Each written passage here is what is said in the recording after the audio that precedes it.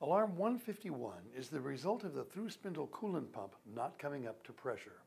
During a TSC cycle, the coolant pressure should be in a required range. If the pressure is not within the range, the machine will generate alarm 151, low pressure Thru spindle coolant. Press reset to clear the alarm. Now, let's troubleshoot this alarm.